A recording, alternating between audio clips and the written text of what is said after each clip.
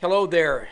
Unfortunately, we've got bad news. One of our favorite in our household, Doris Roberts, according to Entertainment and NBC News, is reporting that Doris Roberts, who played the mother in Everybody Loves Raymond, has passed away. Now, a lot of folks familiarize Doris in her Emmy-winning role uh, with Miss White. You know, and that's not the same person. Um, so you've got Miss Roberts here, who is at 90 years old, passing away. You can learn more about the story down below, but we're really saddened at the loss.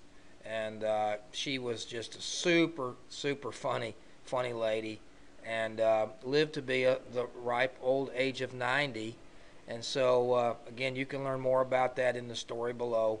And we take great pride in being able to uh, give one last kudos to her as we do with this video. So thanks for watching. You can read more on the story, and have a great rest of your evening.